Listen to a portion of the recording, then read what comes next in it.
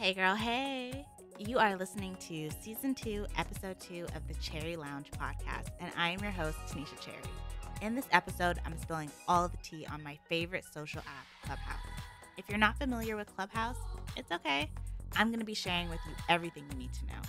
If you follow me on Instagram at tanisha.cherry, you've probably seen me posting weekly about my Clubhouse rooms. I promise you that every time I post, I get at least one message asking, what is Clubhouse? Shocking, right? Well, not really. Clubhouse is still fairly new, and with it still being an invite only iPhone app, there's still lots of people who don't have a clue what I'm talking about. First thing first, Clubhouse is a drop in audio app that launched back in April 2020 by Rohan Seth and Paul Davison. It's still in beta mode, which is why it's still only an invite only app and just for iPhone users, but don't worry, you Android crybaby users. An app is on the way for y'all, so sit tight, okay? Clubhouse currently has 10 million users, which is insane considering they only had 1,500 in May of 2020. Now it's been valued at $1 billion dollars, and it ranks number 5 in the App Store under the social networking category. Talk about tech goals, okay? I'm still here trying to figure out my genius idea that's going to make me a billionaire. So if one of y'all nerdy hotties in Silicon Valley have a great idea and you need a, creative touch on it, call me. I'm here and I'm single. Wink, wink.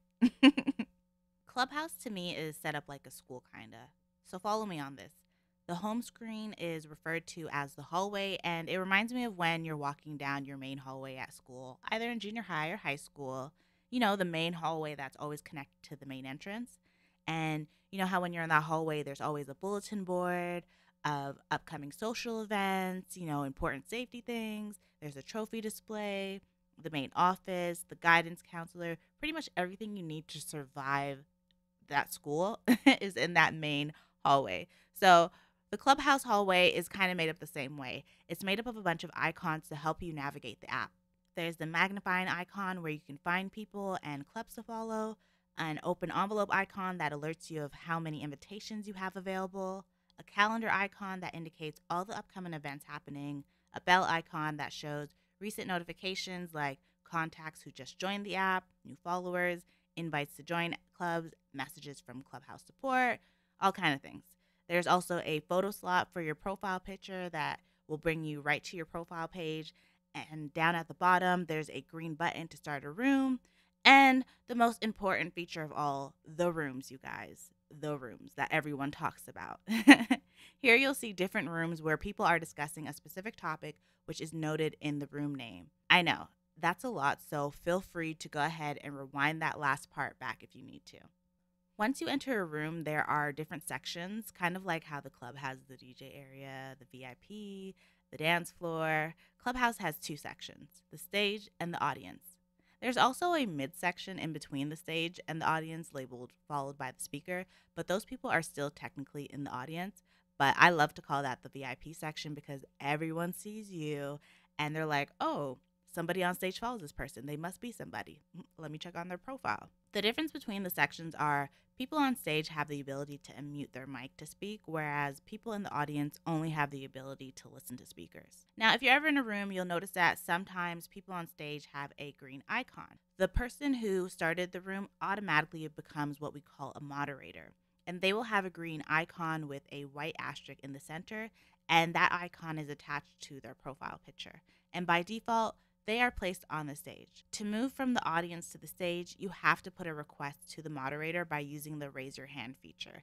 And the moderator will get a green notification on their side, letting them know that so-and-so has requested to raise their hand to speak, and it's up to the moderator on whether they want to bring that person up to the stage or not.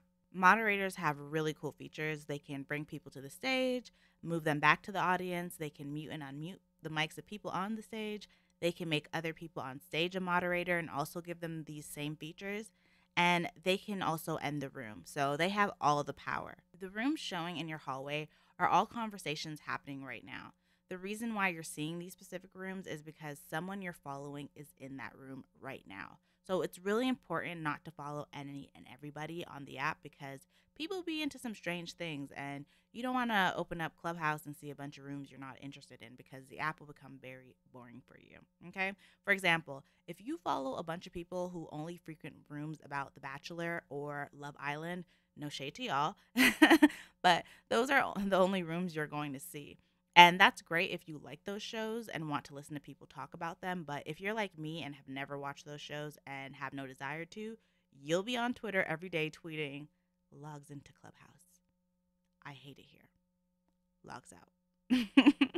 Don't be one of those people following everybody. Be intentional and try to audit your following list frequently to keep your hallway in check. Okay? For a more visual walkthrough of how to navigate Clubhouse, check out my video on my YouTube channel, Tanisha Cherry, with an extra Y, titled, What is the Clubhouse app? How do you use it? 2021 Beginner Walkthrough. And if you're not already subscribed, please subscribe and hit the notification bell. I post new videos every Tuesday in the morning. Make sure you check it out. One of the most common things I've heard people say is that Clubhouse is very intimidating, and that's why they're not on the app, or the reason why they don't like the app. And I can completely understand that because I wasn't always the chatterbox that I am today. I still have my shy moments here and there. I know that's very hard to believe, but growing up, I was a child that was deathly shy. Like I was so shy. And even now, I still have my shy moments and I have to talk myself through it. So, my advice for anyone feeling that way is to find rooms covering topics you're knowledgeable about. That's actually what ended up leading me to starting my club, the Creator Lounge. I was frequenting all these influencer and social media marketing themed rooms with a bunch of people, and I'm not being rude when I say this, but they didn't have a clue what they were talking about. Anyone that knows me knows that misinformation of the influencer industry makes my blood boil. Why? Because there are a lot of people online trying to be successful creators and they're really trying to do their due diligence of researching. And unfortunately, they fall victim to gimmicks and the scams of coaches or larger creators who are looking to make a quick stack off of them. And I'm not saying that's every coach and every large creator that has any sort of printable documents or courses. No, there's just a small group of them. And it's really unfortunate because we're supposed to be an industry of people supporting one another, and scamming people is not supporting people. But, anyways, when I started hearing people dedicate 3-hour conversations to media kits and telling people to work for free to grab the attention of brands because brands won't pay you until you have X amount of followers, y'all, I was over it. And I said, nope, I am starting my own room because the girls want the info and I got it for free. No fluff, just gems. All right. So if you're someone who has an opinion, feedback, or knowledge to share on anything, step into them rooms, raise your hand, and speak. Because I guarantee you there is somebody in that room that's listening and the information that you provided was so valuable for them. And that's really how you start getting into the mix of Clubhouse. Moving along. So, in my opinion, Clubhouse has become a huge success because it launched during the pandemic, it promotes two-way voice communication, and it also drives people to your other social platforms. They really took the things users like about Twitter, Instagram, and podcasts and put it all in one place without trying to take out any of those apps, which I appreciate because it shows that they're truly about building community. It's a social network that actually feels social in the right way. And that's what people are looking for right now. Something else that they've done really well is listen to their users, okay? Unlike Facebook, Instagram, they have an actual team you can contact to provide feedback and report issues you're having on the app and actually have it resolved. Clubhouse also hosts frequent town halls to address user concern and update us on changes coming to the app. And they also use this time to flesh out concerns that users have or things that we want updated. Facebook Instagram has been around for more than a decade and has yet to implement a feature like this for creators who have literally helped build the success of the app, which is honestly really discouraging because it kind of makes us feel like y'all don't care about us or our opinions. You guys keep bringing out these things that you say are creator focused, but you can't even implement the small changes that we're asking for. I get it. The chronological feed is never coming back. I get it. We're never going to get that. But there are so many other concerns that we have that you guys just seem to not care about. Like, why are creator counts still being hacked and we're still having so many issues trying to retrieve those accounts? You know, there should be something streamlined. as a backup measure for in the event that your account gets hacked, that you're able to get it back. And still, there's nothing. Like, you guys know this is happening, and still nothing has happened. And because of this, a lot of creators are starting to retreat to building communities outside of Instagram. Have y'all noticed the increase in blogs and podcasts, TikTok accounts, and YouTubes that have been created in the last few months? Yeah, I have too. I'm just saying. A question I've been getting from a lot of creators and people managing creators is, how can creators leverage Clubhouse, and how can you convert Clubhouse following to your other platforms? And this is a really great question, and I've actually been having a few Zoom meetings about this because, I guess people really like my perspective on things and how I explain it. But yeah, it's a really great question. So, first thing, as I mentioned before, hopping into room topics that you can contribute helpful information is always a win. Again, raise your hand and hop on those stages. Just being on the stage area will have people creeping your social handles to see what you're all about. And make sure that you're linking your social handles. Your Twitter, Instagram, that's the only two that you can link right now to your profile, but link them because people are going to click on it, check out your page, and see what you're all about. And they may even send you a message also to ask you any follow-up questions. Next thing, start hosting weekly chats. About what? Anything you can talk about for 20 minutes unprepared, okay? That's your starting point. I'm not telling you just to go into a room and just wing it if you're really nervous and scared. No. But if you have a topic that you can really just go on a tangent for 20 minutes, that's honestly your go-to, because 20 minutes tangent, and then you do, the rest of the time of people doing Q&A with you, where you're bringing people up from the audience to the stage area. That 40 minutes will go by very quick, and look, you already had a 1 hour room. So yes, definitely that is your starting point. And here's a freebie. Instead of starting a Twitter rant or posing a question to Instagram stories for your followers to answer, start a Clubhouse room under that title and open the discussion to everyone. So a great way to bring your community from other social sites to Clubhouse is to schedule an event for, say, 10 or 5 minutes from now, right? Take a screenshot, copy the event link, and post it to your other platforms, letting people know, hey, I'm about to go online to talk about XYZ. Join me in 10 minutes, and attach the link so they can click on it. Also, let people know you have invites and to let you know if they need one. A lot of people on Clubhouse have a large following on there, but have an extremely smaller following on Instagram. Why? Because they're keeping the conversation on Clubhouse and they're not giving people anything to engage with outside of the app. Clubhouse should be looked at as a supplement to everything else you have going on, not a replacement. Let me repeat that again. Clubhouse is a supplement, not a replacement. So when you're on Clubhouse, you should not only be plugging your other social channels, but also be consistent on those mentioned platforms. If people see your last post in feed was a month ago and you haven't posted a story in 24 hours, they're not going to follow, because they're under the impression, just visually looking at your overall page, that you spend all your time on Clubhouse and you never update your other platforms. And that's the only way they can truly connect with you.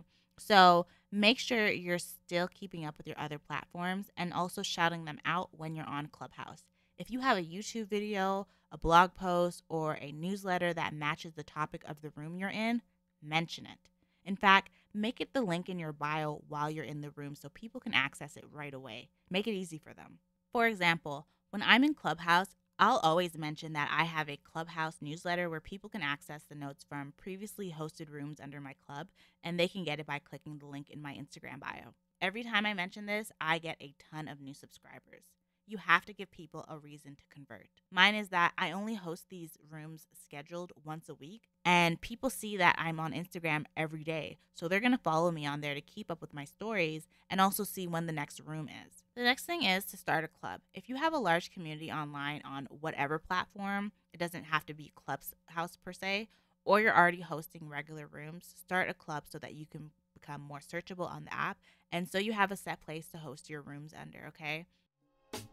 Hey loungers, if you're enjoying this episode, make sure to take a screenshot and post it to your IG stories, tagging me to let me know what you think has contributed to Clubhouse's success. All right, back to the episode.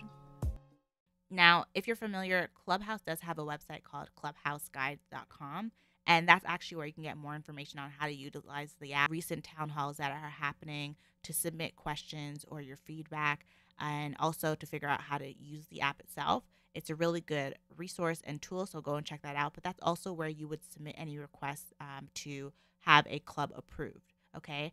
On there, it suggests that you host 3 rooms once a week at the same time before submitting your request for a club.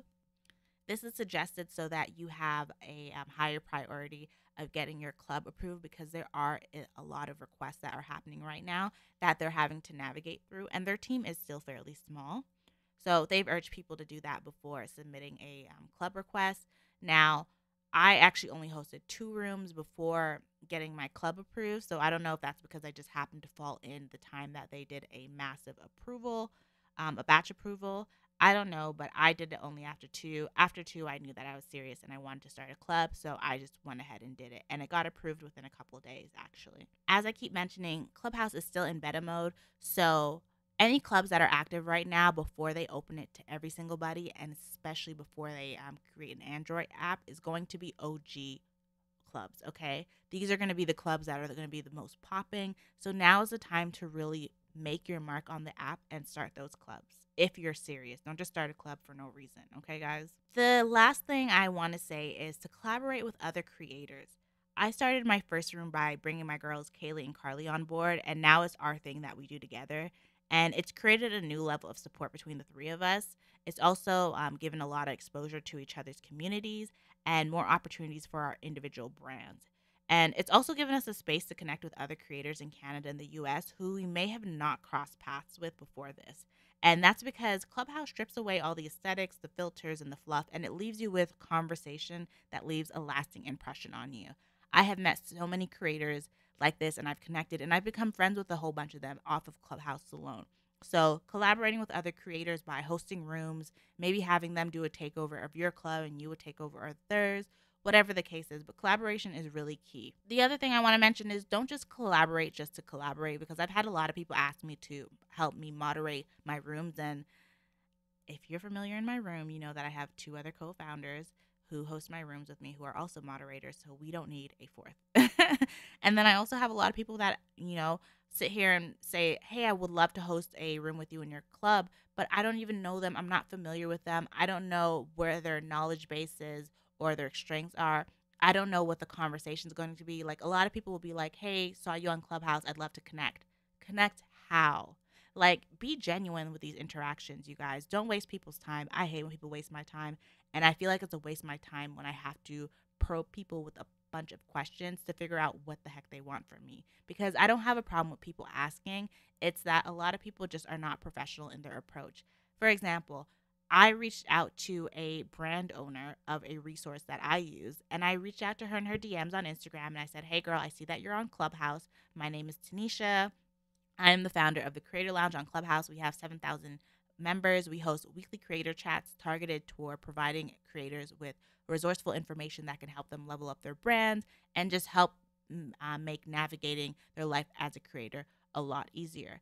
And then I go into my whole spiel about, maybe their brand, if it's something that I've been using. And I'll let them know that I'd love to have them come on either next week or the following week to host a room with me and my co founders. And if they'd love to have anyone a part of their team join, I would love that as well. Like, I actually ask them, I don't just say, "Hey, I'd love to collaborate on Clubhouse." Like, honestly, I'm getting to the point where I'm about to stop replying to those messages because it's a little frustrating. But I also get that a lot of people don't have the experience, so they just don't know. They don't know better.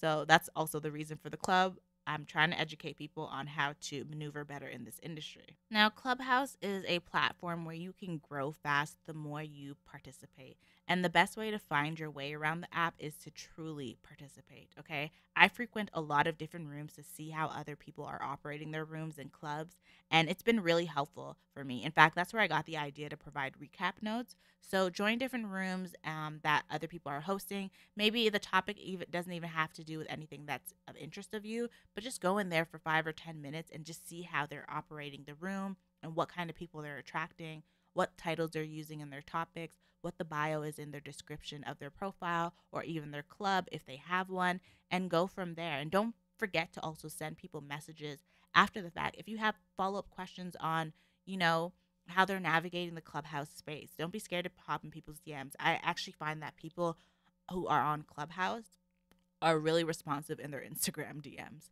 And I don't know if that's just all of a sudden, but every single person that I DM from on Instagram from a Clubhouse room that I was recently in, they get back to me right away. So that's always a plus too.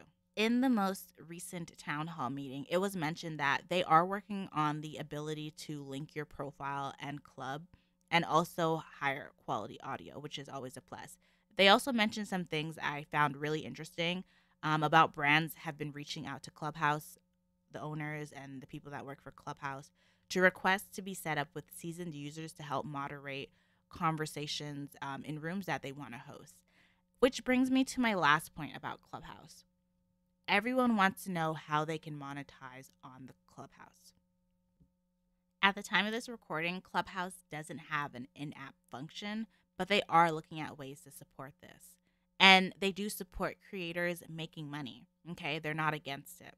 So in the meantime, if you're a club founder with a lot of followers or you host regular rooms with a consistent audience size, consider having your room sponsored. And this is another free advice that I'm giving to y'all, okay? So write this down.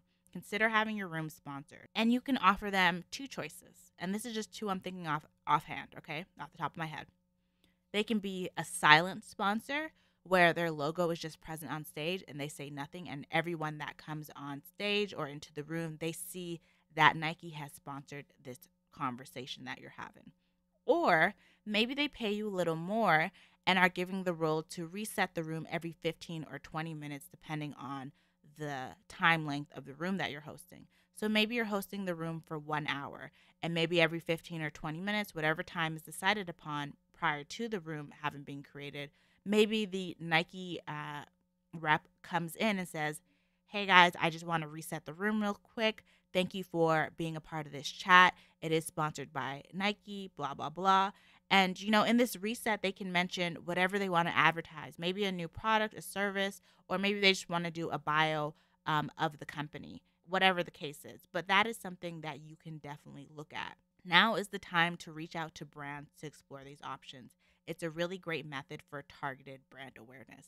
It's also a great consultant service to offer to brands outside the Clubhouse app. Remember, I told you this because I'm always giving people the freebies, okay? And this is a really good one because people aren't really doing this. And I see this being something very popular happening in the next few months. So make sure now is the time you implement, okay? That is all I have to say about Clubhouse for now. If you're a brand or a creator who needs a more in-depth one-on-one chat with me, I do offer consultation services on my website, tanishacherry.com. This is a paid service, and the purpose is to give you 1 hour to pick my brain and ask me all your specific questions, okay? So the link for that is in the description. So make sure you guys go ahead and book one of those if you need it. Thank you guys for tuning into today's episode. If you haven't already, make sure to subscribe to the Cherry Lounge podcast, where you'll find a new episode every Monday at 6 a.m. Mountain Time, 5 a.m. Pacific, 8 a.m. Eastern. Also, don't forget to leave a review and hit me with them 5 stars, y'all, okay? It helps me out a lot. For more real-time content, head on over to my Instagram at tanisha.cherry. I'm out, y'all. Later.